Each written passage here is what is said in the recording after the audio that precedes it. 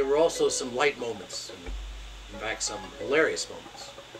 I recall one evening the Mexican ambassador, the Brazilian ambassador and I were in a room discussing the course of the negotiations and the next steps that we were going to recommend to Commander One and to the negotiator. The Israeli ambassador, who was a colonel who had fought in every one of Israel's wars, was sitting in. He was my bunkmate and close friend, and wanted to hear what was going on.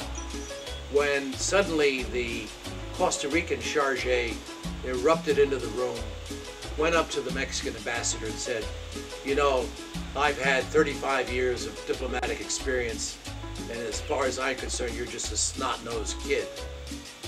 I was somewhat taken aback, and I said, "You know, if you survive this experience, you're going to owe quite a debt of gratitude to this ambassador, and I don't understand why you're reacting this way." And he said, "Don't talk to me." He says, "I'm not speaking just for myself. I'm representing here all of your other diplomatic colleagues who are in the library and who are very unhappy at what you're doing." And he stomped out of the room. And I, again taken aback, said, "You know, we're going to have to really reconsider what we're doing. Perhaps we're not briefing them sufficiently.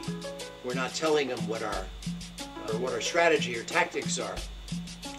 And the Israeli said, "You know, there's something not quite right here. Let me do a little reconnaissance of the terrain and see what's going on." So he went off into the library, and he came back and looked at me. He says, "You with your strategy and tactics." He says, "You know what the problem is?"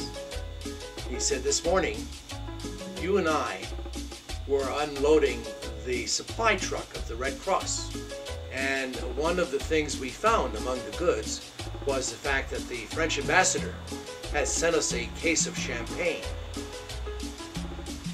And he says, you and I carry that champagne into this very room, and it's in that closet in the corner. They think we're in here drinking the champagne." I said, "Huh." So then Eli and I opened the closet, got the case of champagne out, carried it to the library, dropped it in the middle of the floor, and said,